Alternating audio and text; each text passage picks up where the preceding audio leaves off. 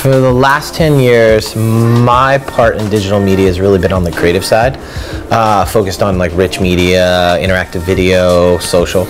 Republic Project was one of those conundrums when I was looking for a way to more efficiently produce a set of banners for a client, Home Depot. I was literally doing like 124 banners a week, and I owned a small creative shop, and I had this idea, what if I could enable my designers instead of my coders to build banners like my coders? It would be more efficient, it would be quicker. And so Republic Project was this idea of how do we create an HTML banner without actually having to do any coding, and then the rest just kind of opened up. Where it got interesting is the social landscape was just exploding at the time, and when you think of social, it's really a mobile landscape because that's where we all dial into our Facebook news feeds and Twitter thing. So basically Republic Project became a banner creation platform, so it's a CMS that anybody could log in and create a set of banners, but then it really became a social media and mobile platform. And it's this long journey that we've taken for the last 3 years.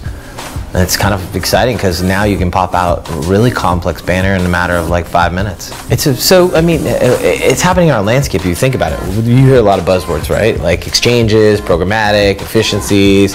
I think you said something earlier, adapting to the environment. Well, all of these tools are around making our lives easier, which isn't really exciting to the end consumer. But it's exciting to us because we can then spend more time thinking about what it is I want to do in my campaign. That's a theme I keep hearing at the Videonomics. So I can spend more time thinking about content because I can produce that content so much quicker, and I can put it out on a platform like social media where it'll be absorbed instantly. The Republic Project Adfire platform, which sits inside Sizmek's MDX overall platform, is integrated in, allows advertisers to say, hey, you know what, there's this topic that's trending on social right now.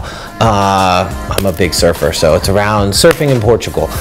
Let's go create an ad, let's slap like our banner and logo against it, let's pull in these really cool feeds from Twitter, and let's put that out across to all of our constituents.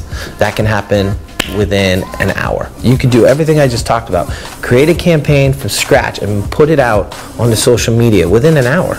You could never do that before. 5 years ago, you'd have to work with Yahoo or MSN, and you'd have to go through proper channels, and you'd have to build all of these cool banners that have to be pre-approved, and the back and forth process literally killed great ideas. We no longer live in that kind of landscape. Digital advertising or advertising in general can just move at the speed of light. I guess if I was to give one piece of advice to brands and agencies as they're trying to connect with their constituents and their consumers is necessarily don't play it safe. Be afraid to make mistakes. Be afraid to be honest about those mistakes. You know, for the first time we're dealing in a medium that you can react and act so quickly. You hear this a lot, like share quickly, share often. That's very true. And if you get it wrong, apologize and share again. A lot of people wait till a topic's already trended to say something, and they want to react and ride that bandwagon when they should be like, hey, we really think this is cool.